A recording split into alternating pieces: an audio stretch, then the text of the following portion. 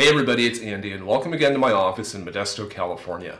If you're new to the channel, I'm an attorney licensed to practice law in California as well as New York. And in this video, I'm going to go over something slightly different than what I normally go over in my videos. The idea for this video came about because over the last, I'd say maybe year or so, I've had a lot of people ask me, hopefully independently ask me questions like, okay, well, Andy, what does law school actually teach you? What do you learn in law school? My kid, my daughter, my son, whatever, is thinking about going to law school. I'm thinking about going to law school myself. Like, what do you actually learn when you actually go to law school? So that obviously gave me a whole kind of new train of thought for videos. And this one is going to be the first one kind of that results from that train of thought. So the topic for today is the idea of an if-then statement. An if-then statement, so I'll write that over here.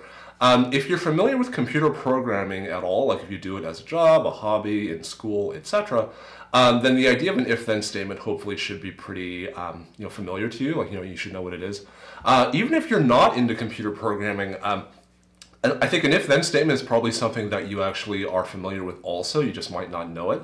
So I'll give you a couple examples. So let's say, for instance, that you have a lawn, like a backyard with a lawn, and you have a sprinkler system, and the sprinkler system is programmed to water your lawn every 30 minutes.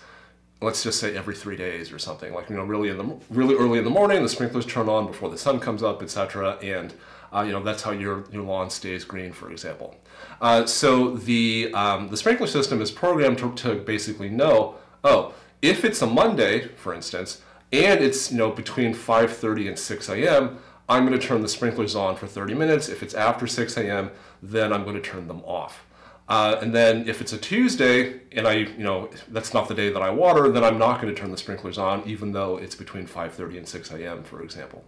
So that's one kind of idea, or one type of manifestation of an if-then statement. Like, if it's a certain day and it's between a certain time, then I'm going to do this. I'm going to turn the sprinklers on, let's say.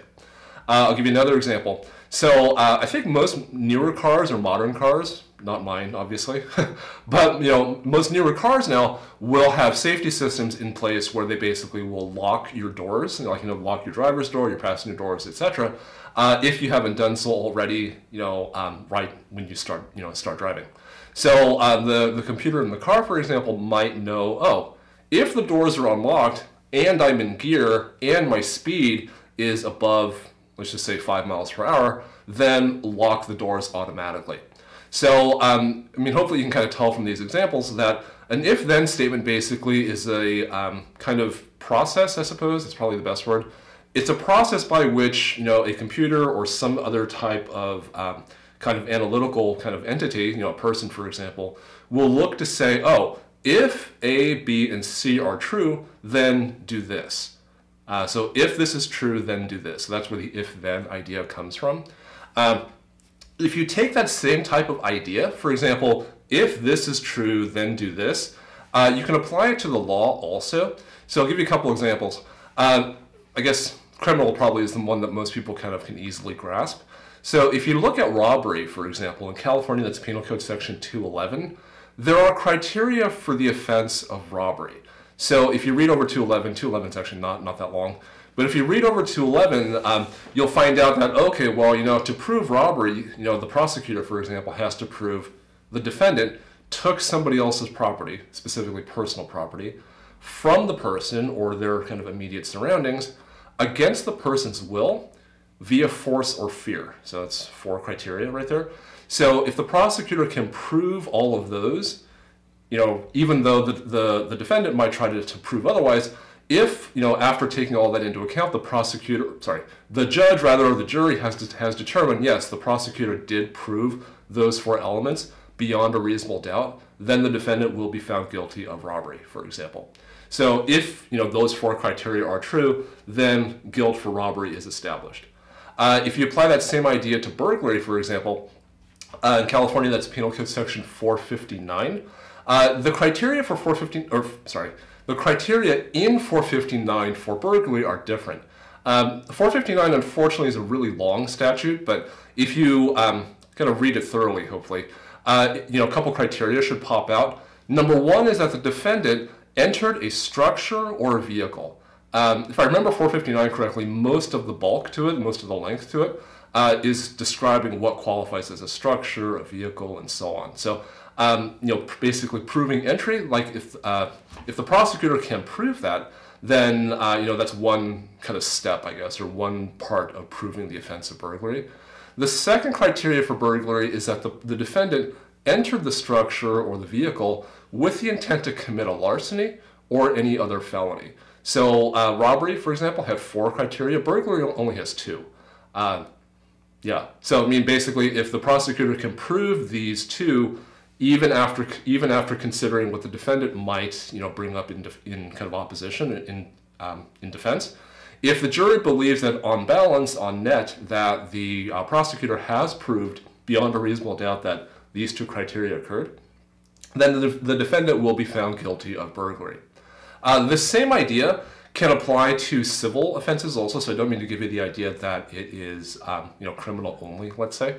So if you're a lawyer, if you're a law student, or even if you kind of watch the news kind of regularly, negligence, I'm hoping you've heard of the term. Negligence, most people hopefully have heard of the term. If you haven't though, negligence, I guess if I had to paraphrase it, would be that a person basically didn't do what they kind of should have done, I guess, or would have done had they been paying attention, let's say. It's not technically correct, but basically that's roughly how to kind of think about it. Negligence, at least in California, has criteria also. So the 4 criteria are the existence of a duty between the plaintiff and the defendant, the breach of that duty, and the proximate causation of injury to the plaintiff. So those 4, so duty, breach, causation, and injury. If, for example, the plaintiff can prove all 4 of those, even after whatever the defendant might say in opposition, might say in defense, for example, then the jury, for example, can find that the defendant is liable for the damages that their negligence caused the plaintiff. Yeah, so the thing is, the idea that of an if-then statement is that there's certain criteria that if you can prove it, then this happens, or this is true. In law, there's a very similar kind of logic that applies to. The statutes, for example, the cases, for example, will say, for this particular offense, these are the criteria. 5 criteria, 4 criteria, whatever. And the question then becomes, can the plaintiff or can the prosecution prove that these 3 or 4 criteria are satisfied? The defendant, will basically try to prove that, these 3 or 4 criteria are not satisfied. And it's up to the judge, it's up to the jury, it's up to the court to determine, considering both the plaintiff and the defendant's kind of arguments, what's the net? In other words, even after considering the defendant's opposition, am I the court, am I the judge, the jury, still convinced that plaintiff has proved their case, beyond by a preponderance of the evidence, or has the prosecutor proved their case beyond a reasonable doubt, and so forth. So hopefully all of that makes sense, like the idea that there are criteria, for example, 4 criteria, that if you can prove it, then this is true. Liability is established, guilt is established. On a related topic to that, there's something else, possibly 2 other things that are worth mentioning also. So the first one is, of the 4 criteria, for example, or 3 criteria, is it necessary to prove all 4 of these? Like, is it an and? Like, is it 1 and 2 and 3 and 4? Or is it necessary only to prove 1 of the 4? So, for example, it's like, okay, well, the case, for example, the statute says, as long as plaintiff or as long as the prosecutor can prove 1, whatever element number 1 is, or element number 2, or element number 3, or element number 4, as long as any of these 4 are proven, then liability is established, or guilt is established, or something. And as you can probably guess, or hopefully be able to guess, if there's 4 criteria, to be able to prove all 4 of them at the same time is going to be more difficult usually than it is to prove just 1 of the 4. So an and or an or, if you're familiar with the term conjunctive and disjunctive, that's basically what I'm kind of talking about. So whether or not you have to prove all 4 criteria or just 1 of the 4 criteria, for example, that's one factor to keep in mind. The second factor to keep in mind is that if the idea is that you have to prove, for example, 3 criteria simultaneously, let's say, or you have to prove 4 criteria or 5 criteria or whatever. One way to defend against a case like that, if you are on the defense side of it, is to prove that, okay, well, Judge, there's 4 criteria. Even if I concede, for example, that these 3 criteria over here can be proven, I'm not saying that they can be, but even hypothetically assuming that these 3 criteria can be proven, this 1 criteria can't. Under no circumstances can this 1 criteria be proven. There's no evidence whatsoever that this 1 criteria can be proven.